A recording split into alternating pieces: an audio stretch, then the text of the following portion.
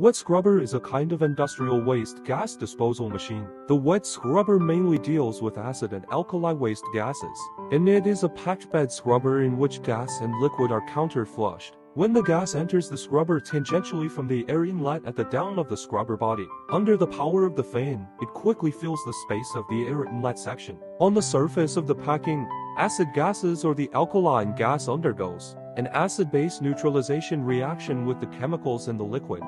Untreated gas continues to rise into the upspray layer. In the spray layer, the liquid is sprayed out at a high speed from the evenly distributed nozzles, forming numerous fine droplets that are fully mixed with the gas, contacted, and continue to undergo chemical reactions. The top part of the gas scrubber is the mist removal section, where the liquid mist entrained in the gas is removed, and the treated clean air is discharged into the atmosphere from exhaust duct via the upper end of the scrubber.